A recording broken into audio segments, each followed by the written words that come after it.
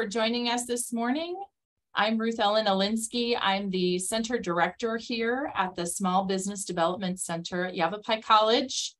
And this morning's session is on business planning for both new and established businesses. I want to thank you all again for joining us. Couple things I want to just go through quickly is just a little bit about webinar protocol. So we really want this to be an interactive session this morning. So if you have questions or you have comments or you want to connect with one of us, please use the chat feature, which should be located at the bottom of your screen. And we will be monitoring the chat feature ongoing throughout the presentation this morning. Again, we encourage you to make this interactive. So don't wait until the end to ask your questions. If you have questions at any time, feel free to, again, use that chat feature. As mentioned, when we first got started, we are recording the session today. So we will be sending that out to people on the call this morning and also to those that may not be able to attend this morning. So it's a great way for us to archive our recording this morning for people to use on down the road. So I want to do a quick introduction of my colleagues. Marie Plachowski-Beals is a business analyst here at the Small Business Development Center, and Fanny Zapata Sanchez is our program assistant. We have one other team member, Hillary Strong, and we're all here to support you in whatever stage of business that you're in. So again, welcome to our presentation this morning. So what is the agenda for today? So in this session, we're going to talk a little bit about why business plans are important. And as you see from the title, business plans are important for both business owners or entrepreneurs that are just starting out or those that are already established. Even if you're a 10 or 15 or 20-year-old business, sometimes it's good to go back and look at your business plan, dust it off, revisit your goals. Yes, Marie. You're on mute. Yep, sorry, your slides are not advancing. So that you don't see the agenda slide? I do see that one. Okay, we're still going through that. Okay. We're gonna go through a program called LivePlan. This is an online business plan writing tool that the Small Business Development Center can offer our clients at no charge. And our excellent expert team can walk you through this process even after today's session. So if this is something you're interested in and you're not already an SBDC client, you can easily register, and we'll go through that at the end of the session today on how to both register and utilize the LivePlan tool. We obviously want to take your questions. So writing a business plan in whatever stage you're in can be overwhelming, and it can also be confusing. And we want to answer your questions today and also build relationships with all of you so we can help you through this process. And then, as I mentioned, we'll also talk a little bit about how to get registered so you can utilize this tool for free. So the first thing I want to do, and I do want you all to use the chat feature, is just, type in the chat, why are business plans important? Why do you think business plans are important?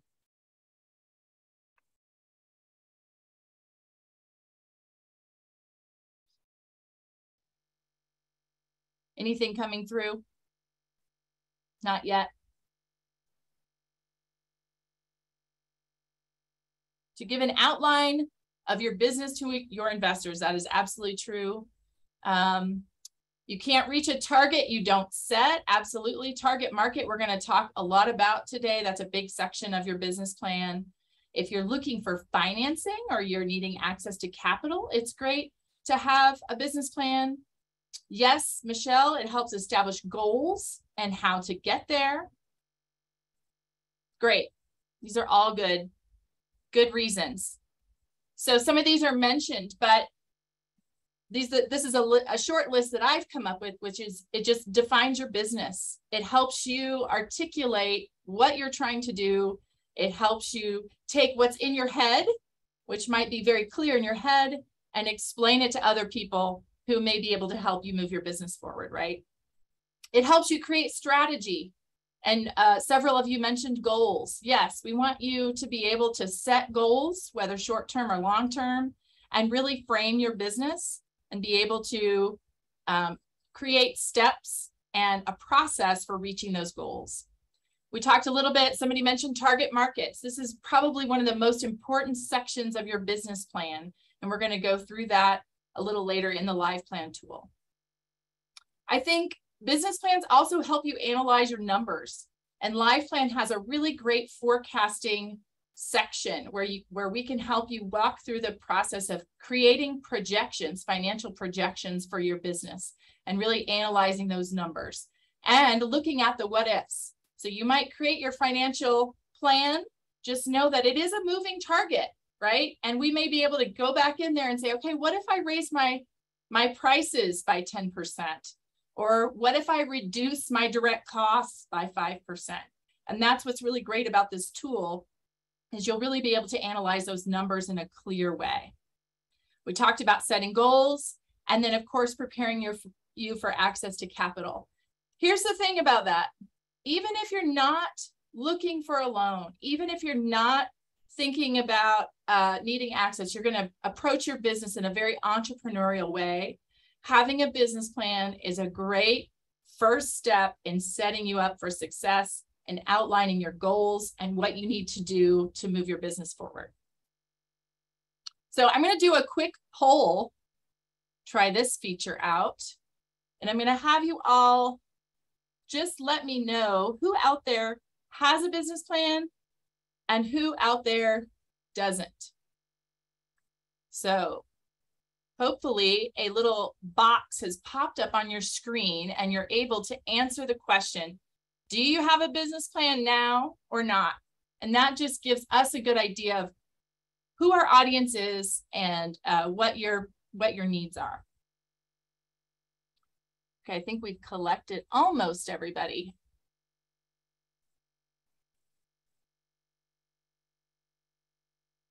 I'll give you a few more seconds.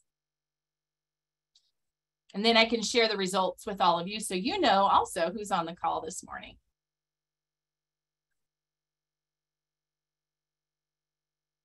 Okay, I'm ending and I'm going to share now. Hopefully the results have popped up. We have 4 yeses and 7 nos this morning. So a little higher percentage of people that don't have a business plan yet. So that gives us a really great idea of who's in the room. For those of you that have created a plan, maybe you're joining today to find out how to revisit that plan, or maybe you're looking to make it better, or make it, as we say in the SBDC, make it bulletproof so that you're ready to approach a lender or an investor or take your business to the next level. So that's great. Thanks for sharing that, everybody. Okay, using a plan as an established business. So even if you are already established, it's still incredibly important that you put a plan together. And again, as I mentioned, they are a moving target. It's going to change over time. You're going to come up against decisions that maybe you didn't expect, and you're going to have to move your business based on those opportunities and decisions that you're making in the moment. And that can change your plan. You know, right now we're facing a lot of challenges. Businesses are facing challenges with supply, right? Well, that may make you have to change direction with your business. Over the last couple of years, we had a lot of clients have to change direction with their delivery of their service, right? The pandemic caused a lot of changes in our service delivery. Well, it was a good time to revisit that business plan and say, okay, how can I do this differently? How can I diversify my revenue streams? How can I deliver this service or this product in a different way and still generate the revenue I need to keep moving forward? So we all need to be thinking about, especially established businesses, how do we do that? I wanted to show this chart this morning, and this is from Palo Alto Software, who is the company that owns the business plan writing tool LivePlan. And this is what they found in some of their research with companies with business plans versus no business plan. And again, you can see that capital is a couple of them, but having a business plan also just helps you grow your business because it helps you understand behind the scenes what's going on in your business. Writing a business plan is a great way to work on your business and kind of step back from the day-to-day tasks and the many hats of entrepreneurship and help you keep moving your business in the direction that you want. So, as I mentioned, using a plan as an established business, it's also a way to document changes and new goals. It helps you analyze new products or services. It's a great way to forecast and project what is coming based on historical financial information. And again, it helps you access capital if you're looking to go that direction. Are there any questions so far? And if so, please feel free to put them in the chat now, because we're going to be moving screens over to LivePlan. We're going to show you this tool in real time. There aren't any in the chat right now. Okay. Marie, anything to add before we jump into the tool?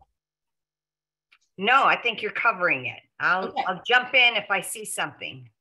Okay, great. So as I mentioned, this is, we're going to dive into the tool LivePlan. I'm going to stop my share and move over to the internet here. So everybody hold tight.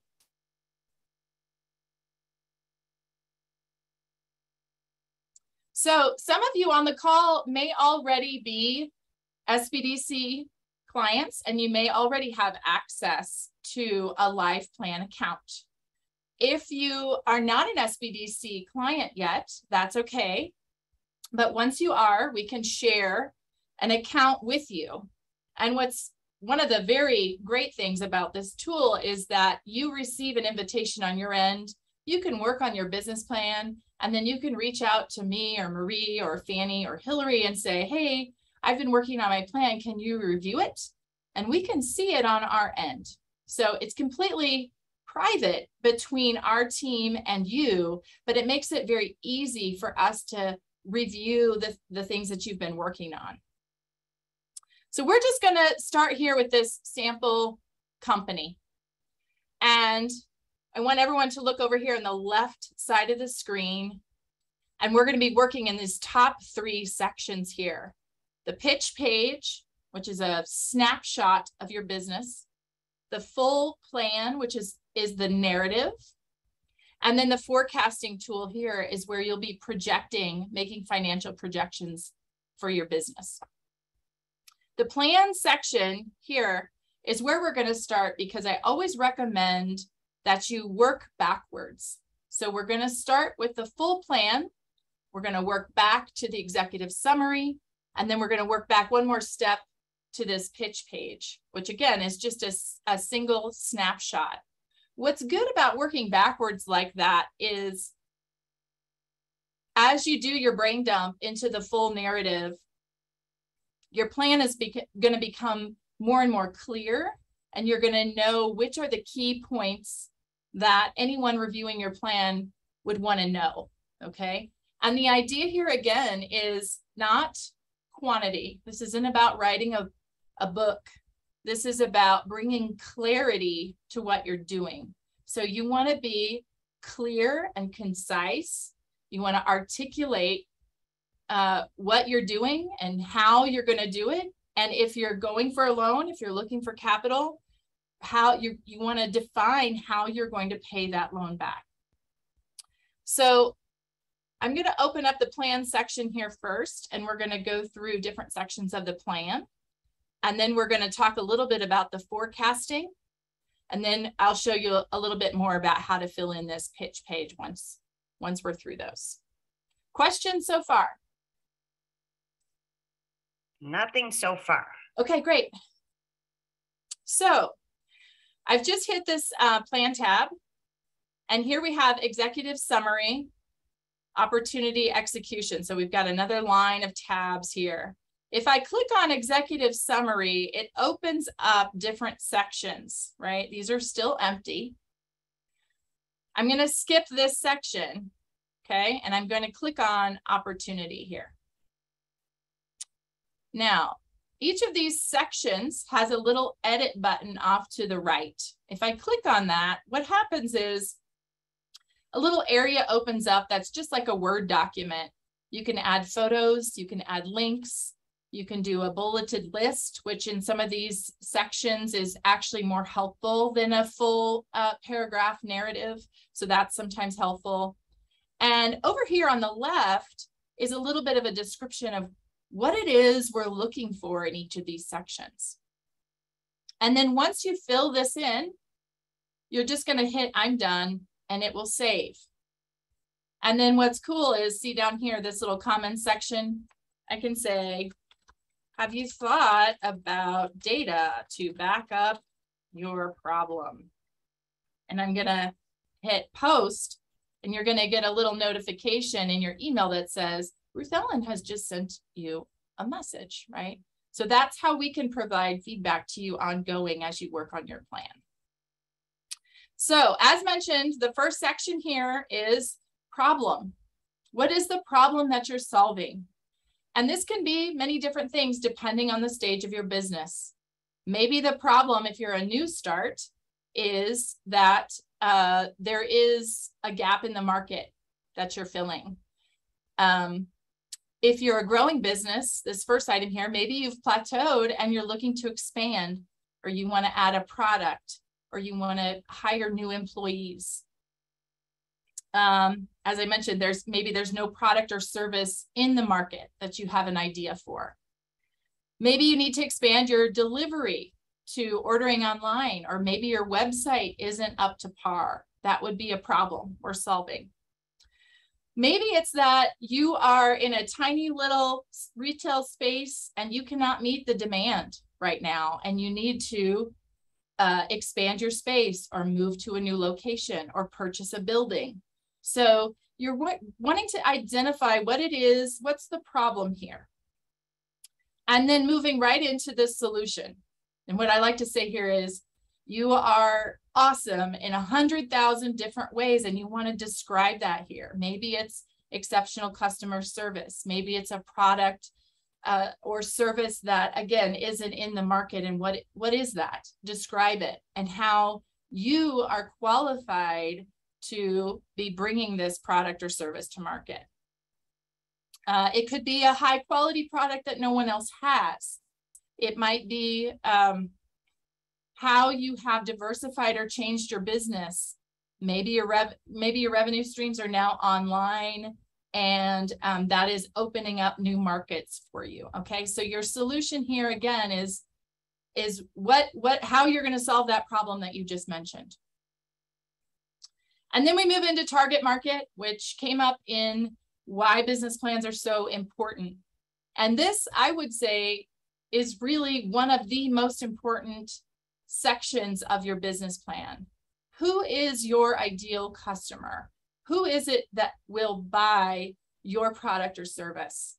And one of the biggest misconceptions that I hear from clients is like, anybody, everybody's my client, right? That actually is not always true, because people, different customers have different desires and needs, right? It might be a different age group. It might be a different kind of consumer, but you need to really think about who is that target market. Because if your target market is between the ages of, let's say, 15 and 25, and all of your marketing you're doing on Facebook, guess what? You're missing your target market, right? So by defining your target market, it's going to help you understand who you should be marketing to.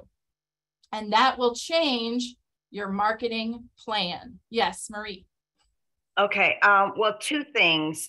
One, I would like to add about that target market before I go to the question that Jerry has posted.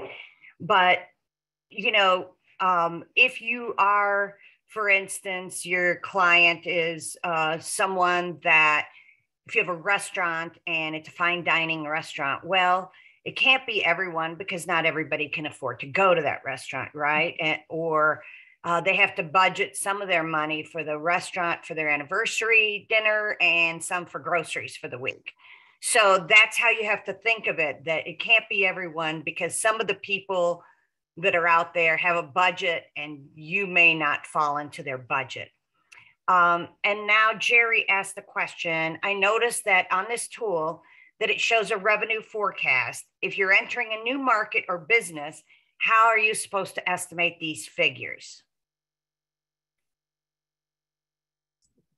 And that's a great question. So, and we get this question a lot actually. And when we get into forecasting, we can talk about that more.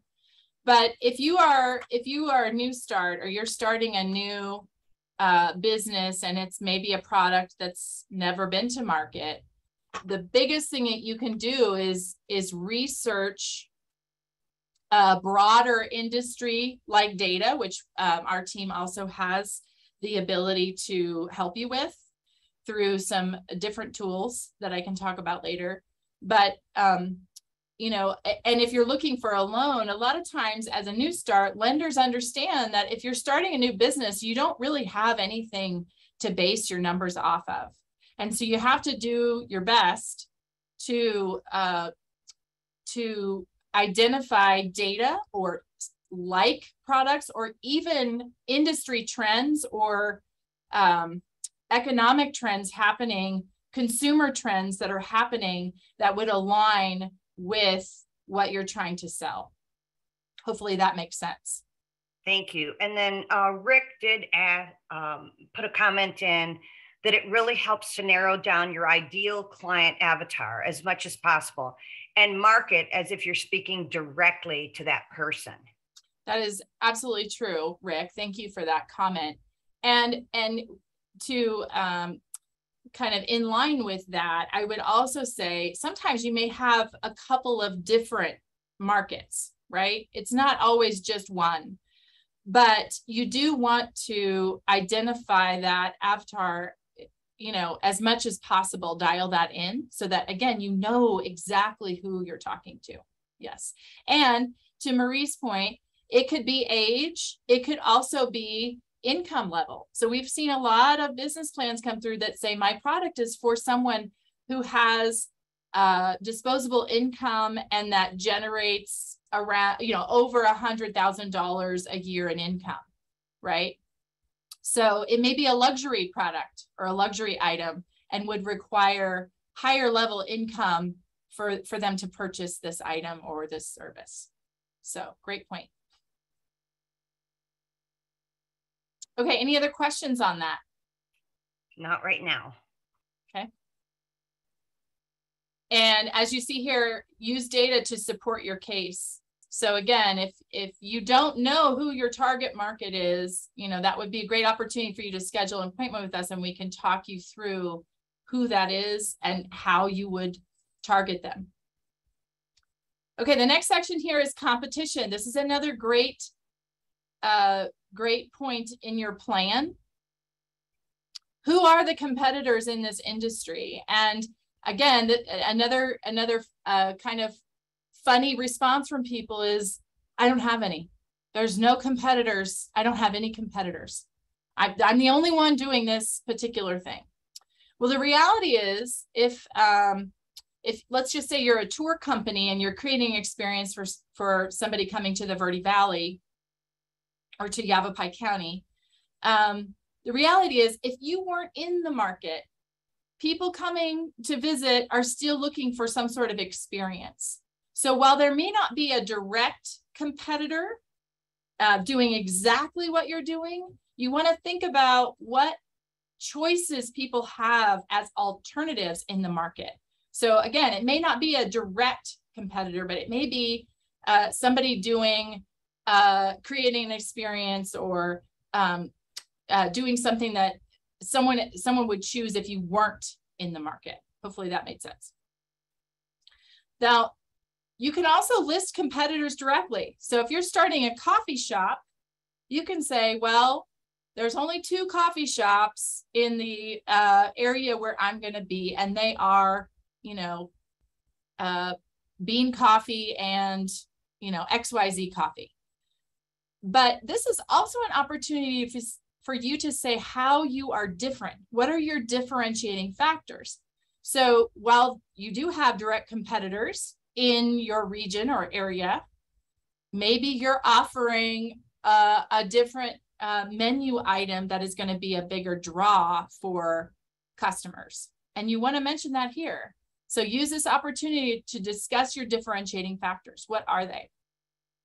And if you don't know what your differentiating factors are, that's another key thing that you should really try to identify. Is it price? Is it a specialty product? Is it how you do your packaging?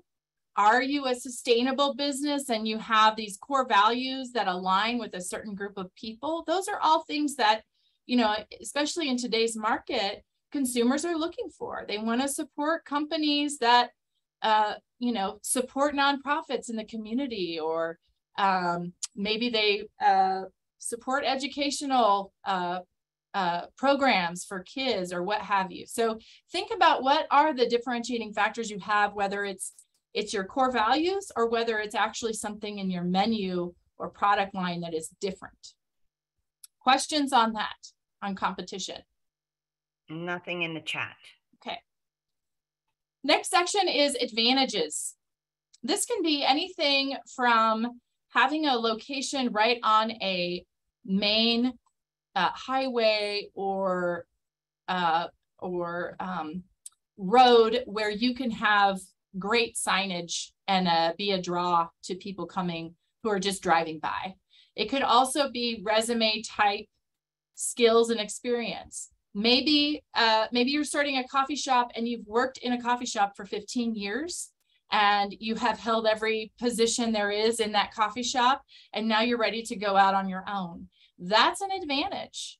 That sets you apart. You're not somebody just coming and being like, well, I've been a computer repair service person for 30 years and now I want to open a coffee shop, because that doesn't align, right? So we want to be thinking about, how does your skills and experience, what do you bring to the table that can support this business?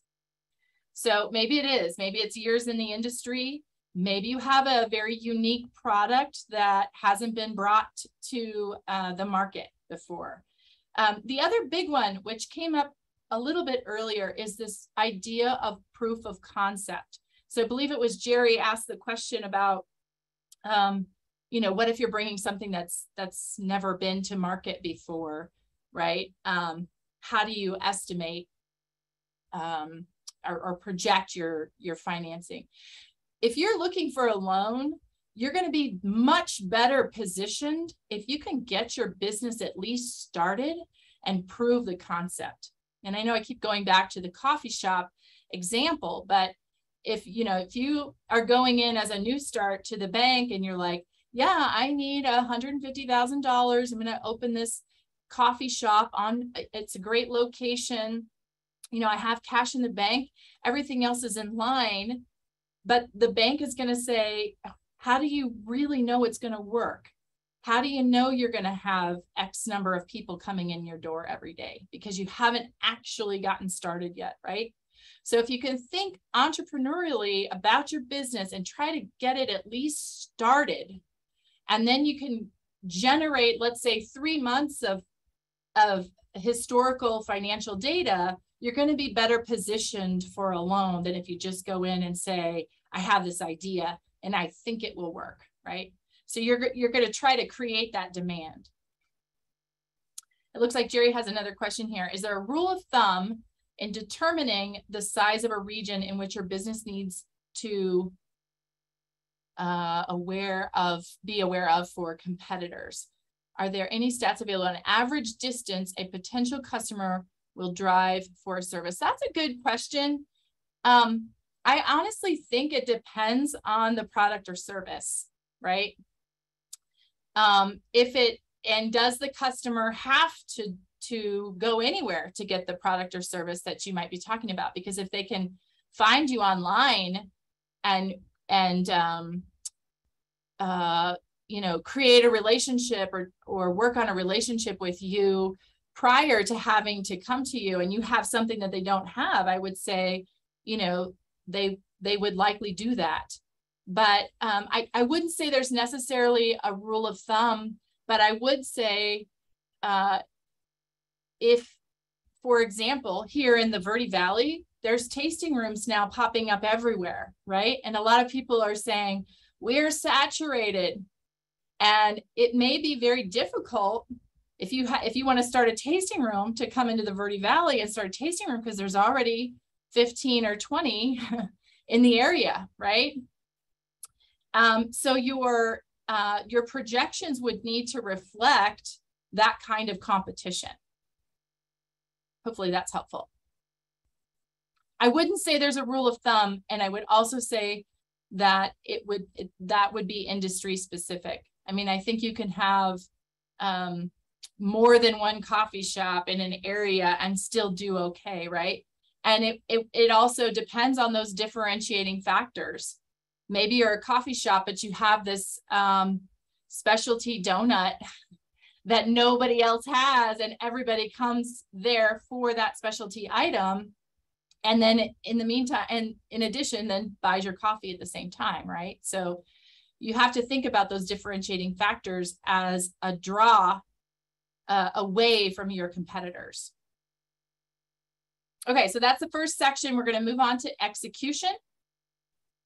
And these two sections, this is marketing and sales.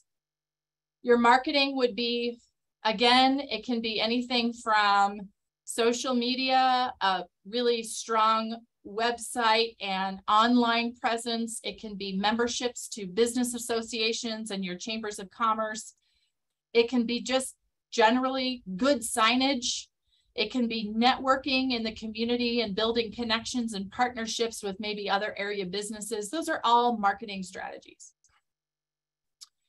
And then your sales plan, word of mouth, of course, is also a marketing strategy. And we have many businesses, services specifically, that generally just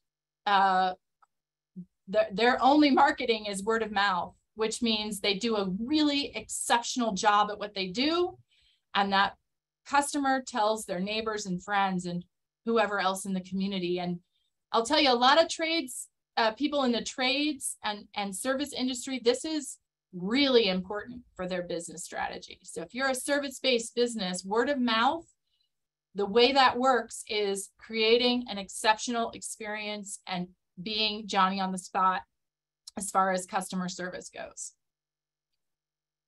And then the next section here is sales plan. What is your menu? Doesn't mean you have to be a restaurant, but what services are you providing?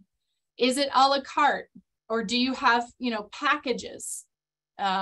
If you're a service, let's say you're an HVAC company, is it installation plus 3 years worth of service for a flat fee or something like that, right? So how is your menu structured? What does that look like? And you might have a blended model. You might have some packages and then some a la carte items. That's totally normal. What does your delivery look like? How do you bring the service or product to people? Are you a brick and mortar? Are you online only? Is it, again, a blended model? What does that look like? And then, of course, what is your hook? How do you turn interested customers into paying customers? What is that approach, and what does that look like? Any questions on those two sections? Nothing in the chat. Okay. When you get through that, the opportunity section and sales and marketing, guess what? That is the bulk of your plan. That's the meat right there.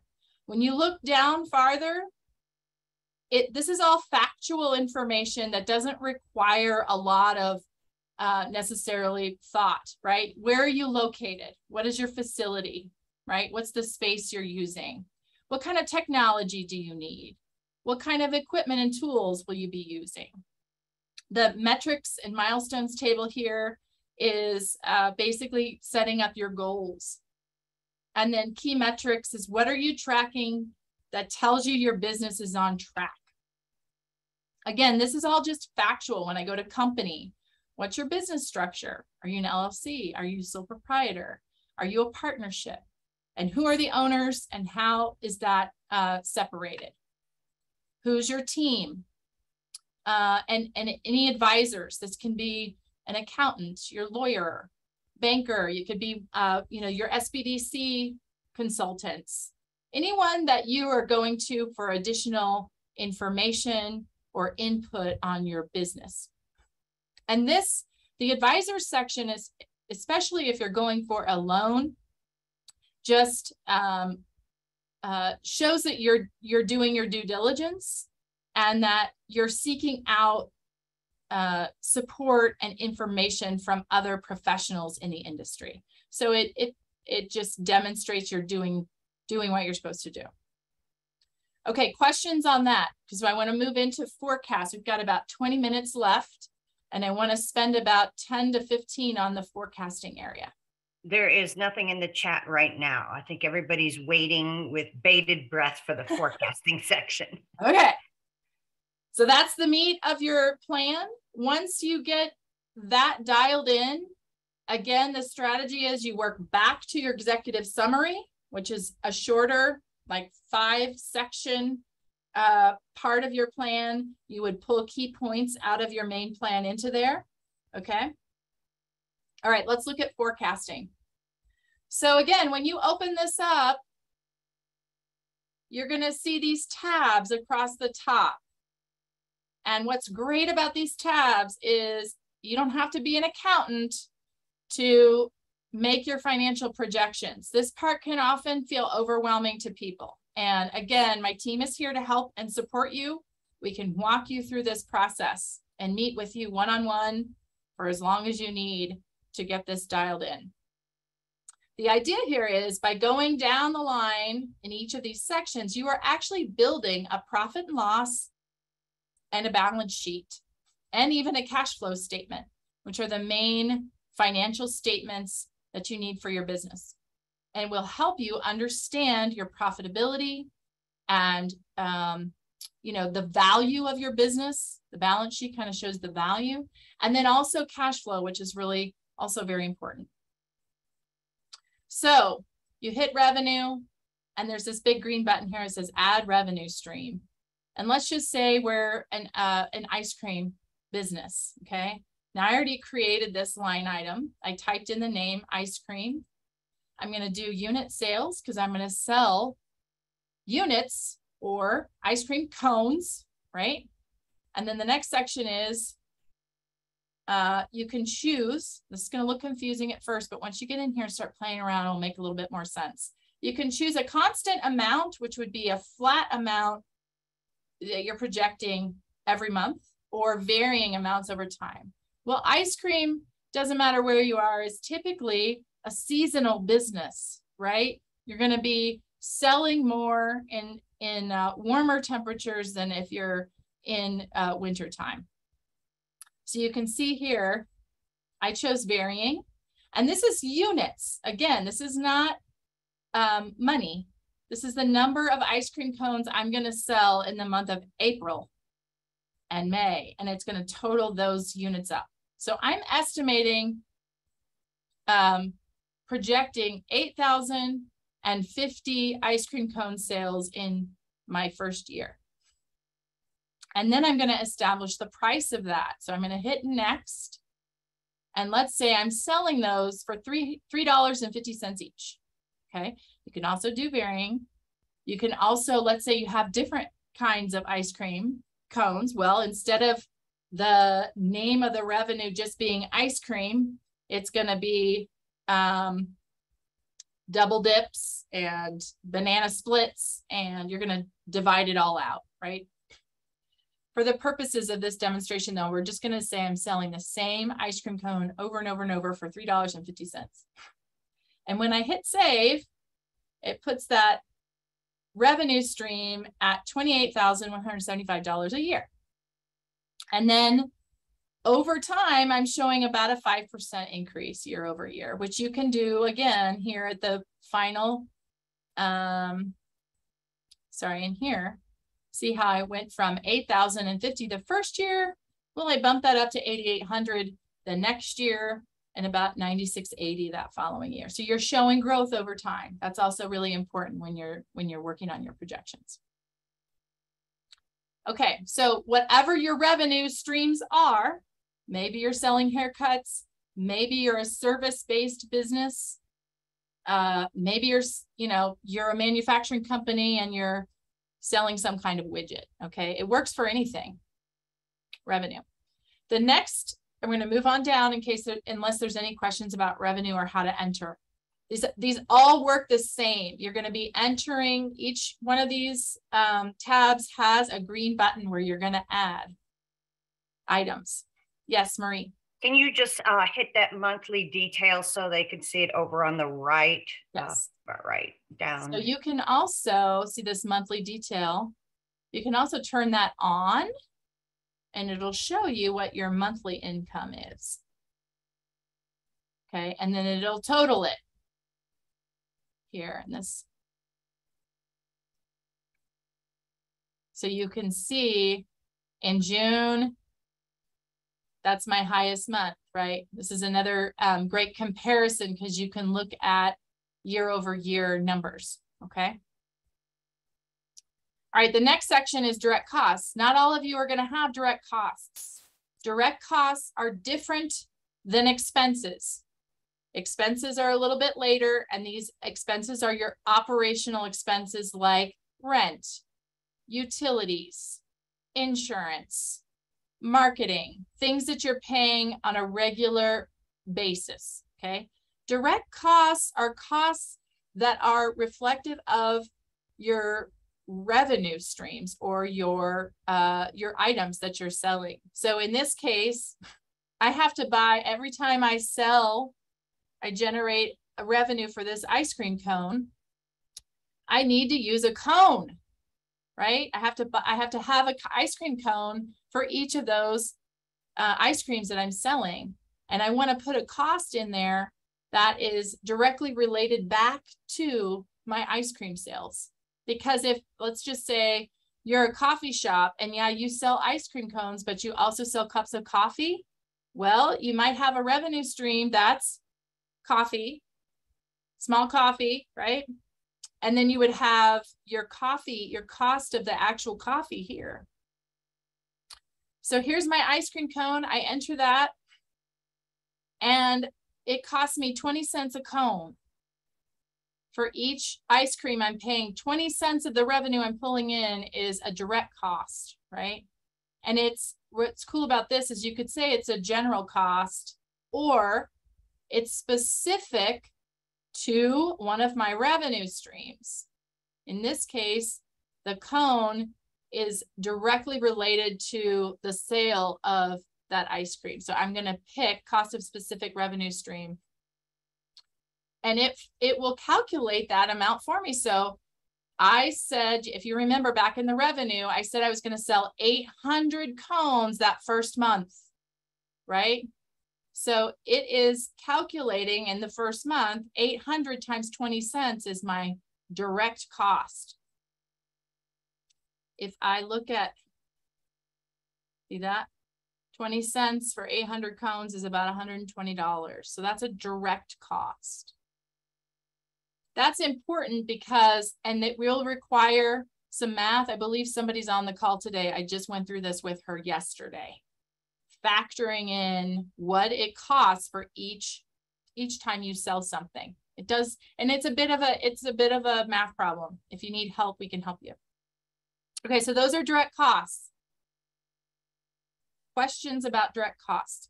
Again, some of you may not have direct costs. If you're a service-based, if you're a cleaning company, you don't have direct costs. You're not buying something and reselling it. If you're a t-shirt company in the heart of Sedona selling Sedona branded t-shirts, your cost is the cost of the t-shirt, right? You're buying the t-shirt for $10, you're branding it, and then you're selling it for $30, right? The cost of that, every time you sell that $30 t-shirt, your cost is the $10. Okay, beating a dead horse. Sorry for those that already understand direct costs. Personnel is your people. Maybe in your first year, you don't have anybody, right? You can't afford to pay anybody. You're building your business. But maybe in the first year, you can hire a store manager, okay? You're going to just enter that. Again, you're going to, who they are. You're going to, it's typically regular labor. If you're hired somebody to do production of your widgets, it would be direct labor, but most cases it's just you're paying them an hourly wage, right? Or a salary. You can say how much each month. You give them a raise every year. And then it asks for if they're on staff or maybe they're independent. What's great about this program, if they're on staff, they're on payroll, it automatically calculates your employee related expenses, which is your payroll taxes that have to be turned in every month. That's a great feature because people forget when you hire employees, you're not just paying their salaries or their wages, you have to pay those payroll taxes. And you can see it's about a third of what you're paying them. It's not cheap to have employees, okay? Expenses, again, I mentioned this, you're gonna add line items for all those operational expenses. Insurance, rent, marketing, utilities. Maybe you're paying an accountant to help you with bookkeeping. So much a month. Again, you can look at the monthly detail to see about what that costs. There's some items missing here, so don't think this is an exhaustive list. You might have, licenses and permits every year. You might have, you may also want to include credit card fees. That's about 3% every time you collect credit card payment, you're losing about 3%, right? You want to include that as an operational expense. Assets. These are things that either you're purchasing with the loan you're about to get or that you already have. Long-term assets typically show up on your balance sheet. So for the ice cream company, maybe I have one of those handy dandy ice cream dispensers, right? And I paid money for it. Anything that's depreciable could be a computer, could be a printer, could be a CNC lathe. If you're a manufacturing company, it could be a truck or a hauling trailer. If you're a dumpster company, whatever the case may be, those assets need to be listed here so that they show up on your balance sheet and build value for your business. Tax rates, you can just, again, hit the set tax rates. This is income taxes versus sales tax. If you're a service-based business, you wouldn't necessarily collect sales tax. If you are retail business based in Sedona, you need to check the sales tax rate there and make sure you're entering that correctly, depending on where your business is located. Dividends. This is something worthy of discussing, which is if you're the owner, you don't necessarily have to put yourself on payroll, especially in the first year or two. A great way to pay yourself, because you may only be able to pay yourself what's kind of left at the end of the day, right? So one month you may have $500 left to pay yourself, and maybe another month you've got $10,000 you can pull from to pay yourself. So what's nice about this dividend section is you can put your owner draw in here, and then any income that you pay yourself, you would just pay personal income taxes on your personal tax return, or set up quarterly tax payments for yourself so that you're sure to be on time with we can talk more about dividends. I'm going to quickly move through the last two sections. Are there any questions, Marie, coming through? No, not right now. Okay. Cash flow assumptions. If you are, a retail company and you're purchasing items for resale, you just want to set this up, these charts, to say, okay, when somebody buys something from me, they have 30 days to pay me. Or maybe you don't run your business that way at all. Maybe you don't have any, it's just, if you buy something, you pay the day that you sell it, then you would have 0 sales on credit. Maybe you're blended.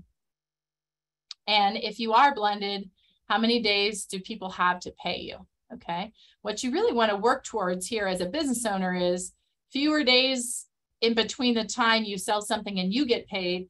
But then, you know, what do your purchases look like? Maybe you're buying ingredients and you have 30 days to pay the vendor. Or maybe you can stretch it out and say, can I be on net 45, which would mean you have 45 days to pay, right? This again is really important because you want to know that you have cash coming through your business to pay your bills and to pay your payroll and all of that. And then the financing section here is if in fact you are going for a loan, you would put that loan in here and the program automatically calculates for you after you enter the terms. So you're getting an equipment loan, you're buying a $4,000 piece of equipment. It's 7% interest over 2 years, 24 months. Okay. And it will set that up in your financial statements, what your payment schedule looks like and how that impacts your cash flow and impacts your financials. So that's also a great tool. Maybe you have a private investor. Okay. The other quick thing I want to point out is up here in your balance sheet. Once you enter all that information, look here, you've got your profit and loss and your balance sheet completed. And I can scroll down and see, okay, here are my margins. This is what my total operating expenses look like. Here's my total salaries for the year. And down here, here's my net profit. This is what's left over after I've paid all my expenses. We're looking pretty good, right? We're on a growth path. That's good. And here in your balance sheet, there's another green button that's set starting balances. If you're an established business, this is where you want to go to say, I have X amount of cash in the bank. I already have 3 pieces of equipment worth $130,000. And it will walk you through entering that information again, because you want those balances to be reflected in your current profit and loss and balance sheet. So again, as an established business, this is a great tool for identifying where you are right now to a potential lender or investor. Questions on that? There's nothing in the chat. Okay.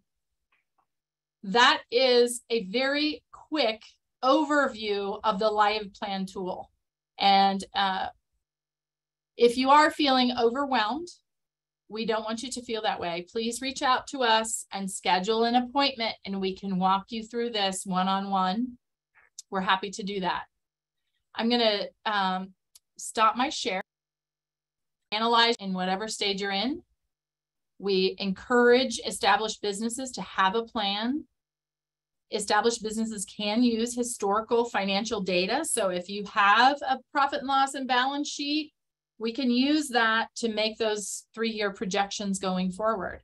If you're a new business, we can also help you based on what we know in the market. Whatever industry you're in, we can help you make those projections based on population, based on the visitors coming to the area where you want to start your business, based on lots of other things. So if you don't have historical financial data, that's okay.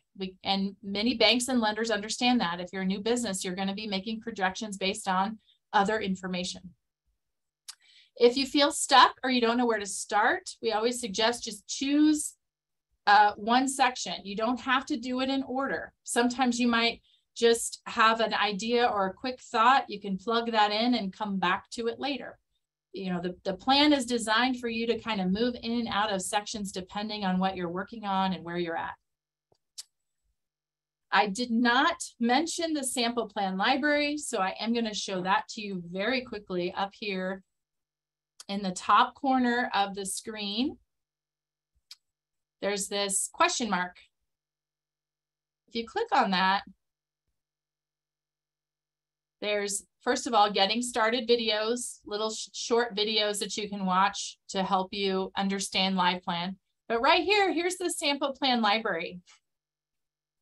If I click on that, Marie, is it moving over to the, Or do I need to? Yes, no, Okay. we're there, we're there. What's great about this is these are all written plans that have been organized in different industries, and you can search for your industry or something similar. There may not be a direct comparison, but you can see, let's just look at this bar and nightclub, for example. Look, they have all these different business plans in here that you can open and review each section. These are real business plans. You cannot cut and paste them and reuse the information, but you can review them and see how other people set up their business plans. And if you can't find a direct comparison, there may be plans that, even if it's just let's say you're starting a service-based business, just find another service-based sample plan to review and look at, to generate ideas on how to get started and what needs to be included in your plan. That's a really great resource. Okay, and then as I mentioned, we are here to support you in creating a plan, whether you're seeking a loan or access to capital, or whether you just need to bring clarity to yourself. This is us, the SBDC. We have 10 centers across the state of Arizona, and we have a really great expert team here in Yavapai, but we can also leverage other centers depending on the needs of your business. Yes, question. Yeah, we have a question in the question and answer section. Is there a significant difference between the SBDC and organizations like the ASBA? That's a great question. So the Small Business Development Center is actually funded by the Small Business Administration. So it's your federal tax dollars at work.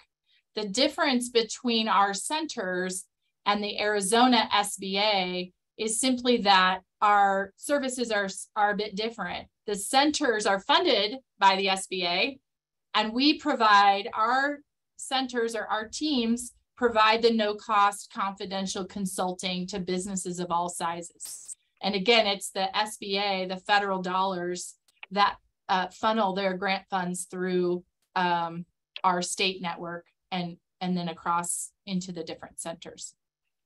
The AZ SBA provides the information coming down from the federal level. Like over the pandemic, they were the ones that were like, hey, SBDCs, here's all the programs and opportunities to access capital for businesses that have been impacted by the pandemic.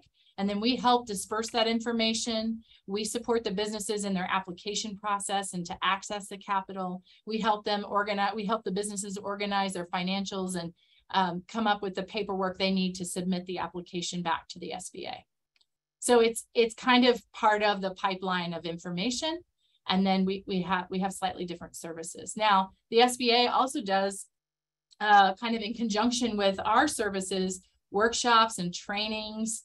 They host webinars on SBA services, but ultimately a lot of those services are run through the SBDCs. Great question. Other questions? No. Okay. But people are just saying thank you. Great. Well, just so you all know, we do have a unique partnership with the Arizona Commerce Authority as well, which is a state level department. They have an incredible amount of resources and provide additional support and trainings. And this is our website where you can register for our services. And I have it on this final page as well. This is our team. Here's our contact information. We will be sending this information out following the training today. Again, if you are not yet a client and you would like to access this LivePlan tool, please register for our services here at our website. Go ahead, Marie. Sorry, we have another question. Do you help those interested in franchising a business? We do have resources for people wanting to franchise. So if you're that far along and you are ready to look into those options and opportunities, we have other partners that have resources, and then we also have franchising resources within our network as well. So yes, please reach out. Happy to connect you. Anything else? I just want to say thank you all so much for joining us. We had a great group this morning. I appreciate your questions. And again, we're